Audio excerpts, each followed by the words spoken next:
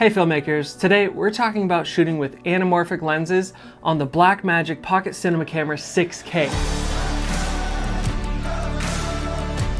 So I rented the Atlas Orion Anamorphic Lenses. We were shooting an ad for a brand new app coming out. Now when Atlas Lens Co. came out with these lenses, it was groundbreaking because they're the most affordable anamorphic cinema lenses on the market. Now affordable of course is up to you and your budget and your production. Now each of these lenses is about $8,000 a piece. So the set right here, $24,000 before taxes. Now that's affordable for a lot of larger scale productions that want to shoot anamorphic all the time, and not affordable for most videographers and people in the industry like myself. And even renting them was pretty expensive, and getting insurance for them to cover them every single day of your production. These lenses are pretty heavy. They're about 5 pounds a piece.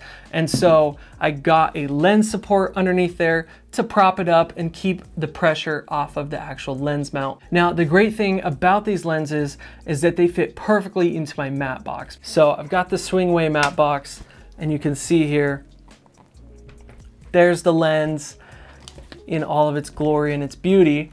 And when you swing this around, it fits perfectly and snugly right around the lens. Now you probably can't see it because I've got the ND filter dropped in. I'll pull that out and you can see better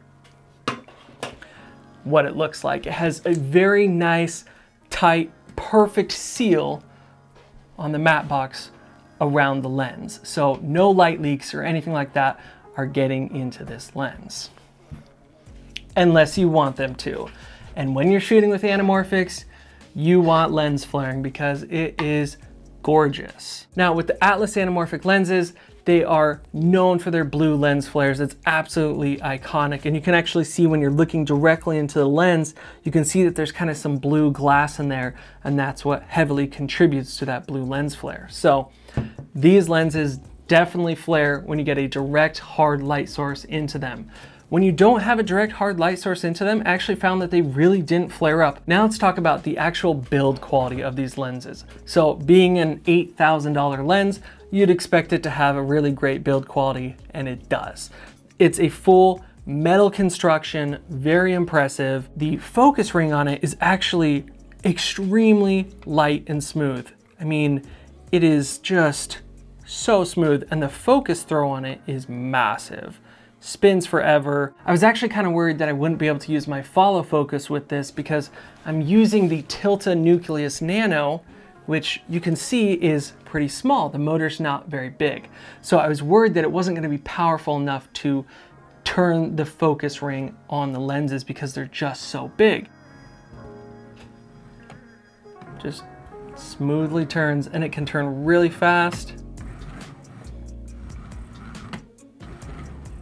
or get really tiny smooth movements. It's impressive. And the Nucleus Nano handles the focus ring on this perfectly. Now let's take a look at the T-stop ring on this. So it is actually very smooth and solid as well. No issue changing the aperture. It's perfect. So something to know about shooting with these lenses is that they let in a ton of light. You know, they get down to T2, which is fantastic, gives you really good shallow depth of field, you know, a nice blurred out background.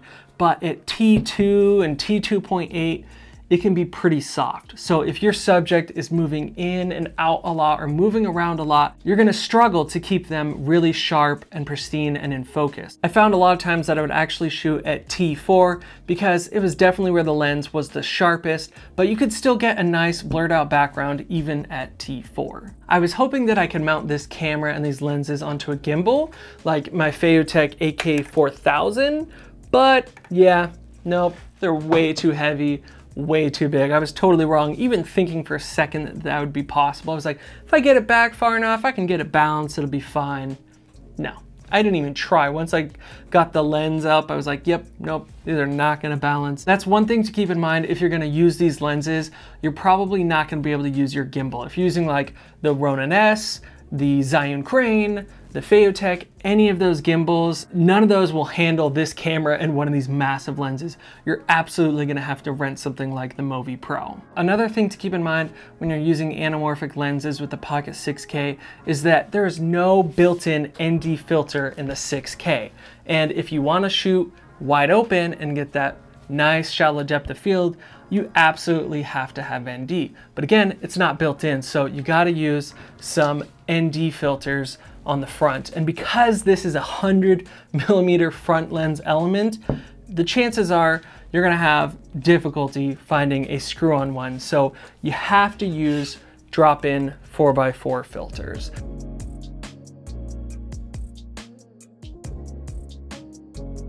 The great thing about these lenses is that you can actually get them in Canon EF mount. So they have an interchangeable mount for PL or Canon EF. And of course, the Pocket 6K is a Canon EF mount. Now, I actually found that the 32mm, I think, was by far my favorite lens to use because this sensor is an APS-C crop sensor. So that Super 35 sensor is just smaller. You're gonna be more zoomed in already when you throw on one of these lenses. So I found that using the 80mm was just really not doable for the stuff that I was doing, at least. The 50mm was definitely my second favorite. You know, it's the classic nifty 50. It gave you a really nice shallow depth of field, good, you know, shape on the face, not too much distortion or anything like that. I mean, anamorphic lenses are already known for the distortion, especially around the edges. Let's talk about actually using anamorphic mode on the Pocket 6K. It's extremely easy to do, and there's really only one mode. So you go into the menu, you tap on record, and then you just tap on 3.7K anamorphic. That's it, you're done. And the camera is ready to shoot anamorphic. So when you're filming on the back LCD, you can actually see what it's gonna look like de-squeezed, which is amazing because it does the de-squeezing preview for you in camera. So if you wanna use an external monitor that's brighter or bigger, like a 7-inch, you can definitely do that, and it puts out a nice de-squeezed image already, so you don't have to do any de-squeezing on your other monitor. Now, of course, the actual raw image is saved in that square aspect ratio, and you have to de-squeeze it in your editor. One thing to keep in mind if you're gonna shoot anamorphic mode on the 6K is the only way to shoot it is in BRAW.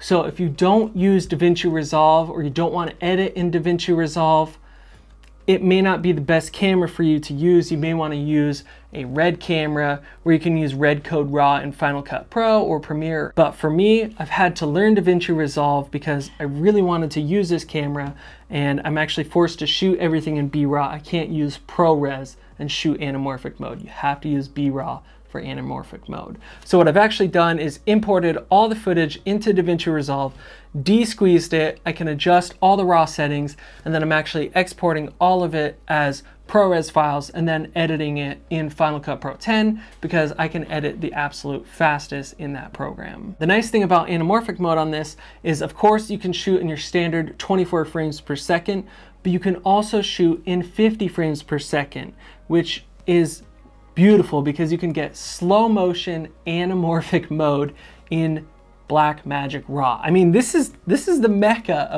of what people have been asking for. Raw, anamorphic, slow motion.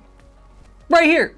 Oh, I love it. I'm getting excited and I'm freaking out about it because it was just amazing shooting with this. And it's so quick and fast to get into that slow motion mode on this. You just hit the HFR button, high frame rate on the side, and boom, you're right in slow motion mode. Honestly, the image that I've been able to get out of the Pocket 6K paired up with the Atlas Anamorphics is absolutely astounding. It looks like it's coming out of a RED camera, but this is a fraction of the price. The 6K, $2,500. Now, of course, the lenses are $8,000, but even that together, that's $10,500. That's still less than the price of a brand new RED camera. It's a fraction of the price.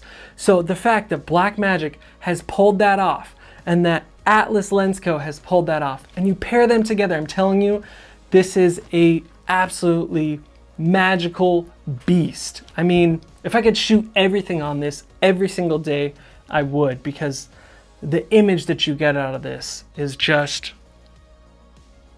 it's amazing. If you want to see more things about these lenses, shooting anamorphic, the 6K all that stuff. There's so much more coming on this channel. So hit subscribe right now and smash the like button if you like this. Tell your friends, and we'll see you guys in the next video.